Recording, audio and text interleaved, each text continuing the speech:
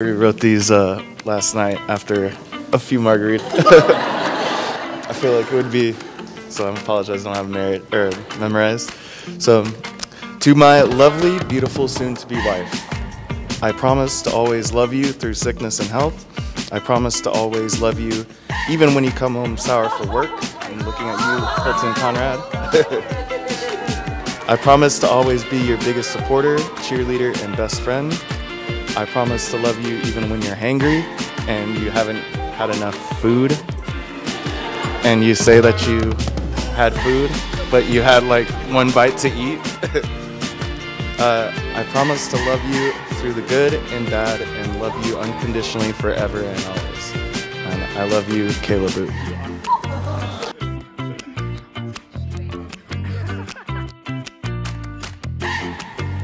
I've been practicing for a while, pretty much since we met, so I've always known that one day we would be right here in this very moment surrounded by our loved ones.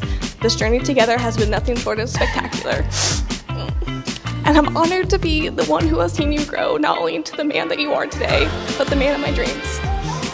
You have always been my safe space and my happy place, and now to be able to call you my husband is the greatest gift and title I've ever had the honor of receiving.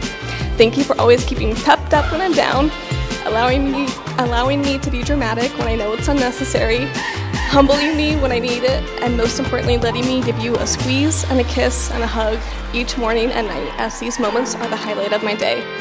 You are my 5-star man, my 10 out of 10, and I promise to pick you, to choose you, and to love you every single day of my life.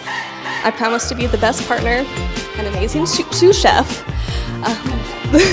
the most prepared travel companion and movie date for the rest of our lives.